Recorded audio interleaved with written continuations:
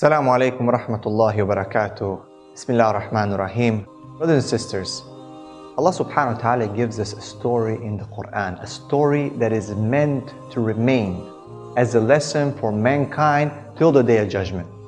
To the point that Allah subhanahu wa ta'ala, through His Prophet Lut alayhi salam, is asking the people, do you do something that no one before has ever done? That was unprecedented. And you know exactly what I'm talking about. Brother and sister, these are the people of Sodom. These are the people of Lut and their sin and what they were doing. At the time of Lut, his people, the people that he was sent to, these were people who were morally corrupt. Their sins, they would sin in public. There was sexual immorality. And they were robbing people. So it was like a compound crime. They're sexually immoral. They're not approaching the right way. They're not going to their women. And at the same time, they were robbing people. Allah subhanahu wa ta'ala is telling us Surah Naml in verse 54, is by the tongue again of His Prophet. He's saying, do you commit immorality while you do it in public? The problem with these people is that they're not even ashamed of their sins.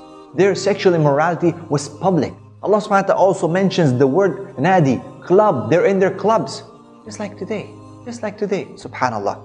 No haya. People don't care. They just do it. Wherever it is, doesn't matter. They just do it.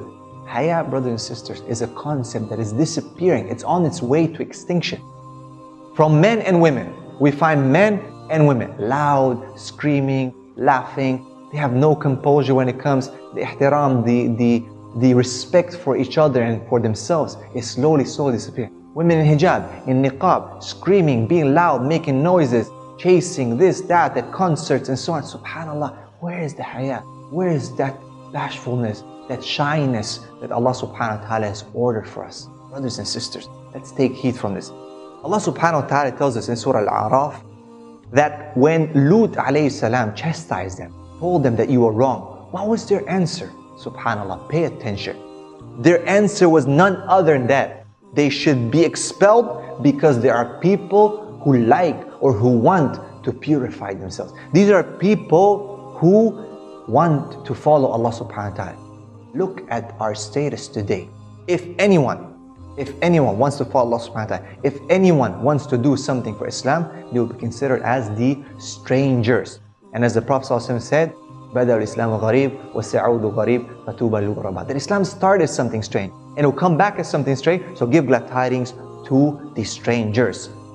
As the Prophet ﷺ told us in the hadith, that the sadiq will be kadhib and the kadhib will be sadiq towards the day of judgment. Evil is considered good today. If you're not in line with evil, get out, get lost. These are people, what did I say, who like to purify themselves. Brothers and sisters, don't we live in today's society like that?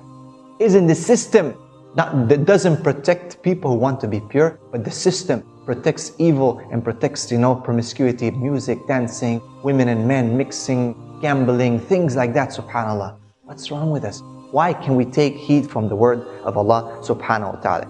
The problem is that when this happens, as in the story of Lut alayhi salam, the people should wait for destruction to come. Why don't we understand? Why do we corrupt our marriages? Why do we corrupt the institution of the family? Why do we corrupt a man for a woman, a woman for a man? Things are flipped upside down. Why do we do that? When this happens, when people do not purify themselves, wait for destruction to come. We don't learn. We say it's Mother Nature. These earthquakes, the wars and so on, we just blame, well, it's just, we start blaming Mother Nature, this and that, so on and so forth. We don't understand. This is just a taste of what is to come, brothers and sisters, if we do not learn the lesson. Why do you think Allah subhanahu wa ta'ala gave us the stories in the Quran? What happened to the people of Lut, brothers and sisters? We need to take a lesson. Angel Jibreel picked them up, the whole city, flipped it upside down and let it fall down. And then from the sky fell rocks. Each rock had a name on it, and each person in that town, including the wife of Lut, who was compliant to this sin, they perished. They were destroyed. Brothers and sisters, we need to understand that Allah subhanahu wa ta'ala created us on the fitrah, and we cannot deviate from the fitrah. We cannot corrupt this fitrah. We ask Allah subhanahu wa ta'ala to protect us and to keep us on the sirat al-mustaqim. This is Gabe al-Romani. Assalamu alaikum. Islamic Motivation Dinjon and Dinjon Bangla is our official channel. Visit our description box and pin command to buy some Islamic products. Thank you. Assalamu alaikum. Islamic Motivation Dinjon and Dinjon Bangla is our official channel. Visit our description box and pin command to buy some Islamic products. Thank you. Assalamu alaikum. Islamic Motivation Dinjon and Dinjon Bangla is our official channel.